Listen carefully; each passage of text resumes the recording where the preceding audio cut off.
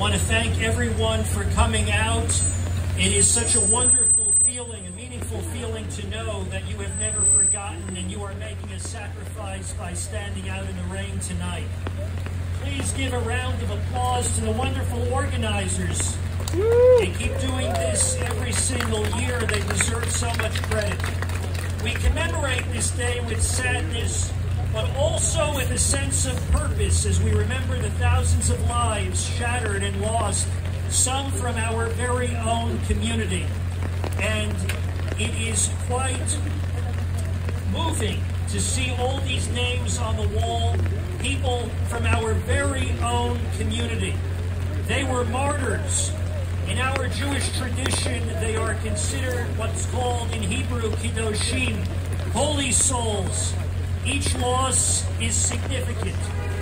A powerful quote from Virgil is inscribed on a cheery blue tiled wall at the 9/11 Museum.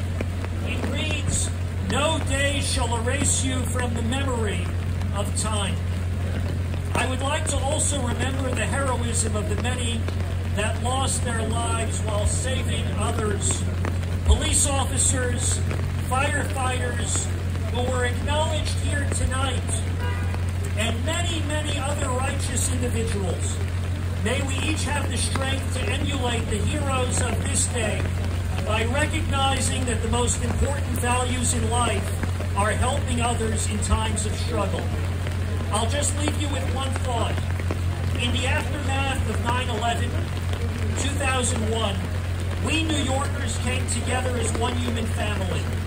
Rather than waiting for another calamity to occur, let us recommit to living together in harmony and peace and seeing the image of God in every human being. Amen.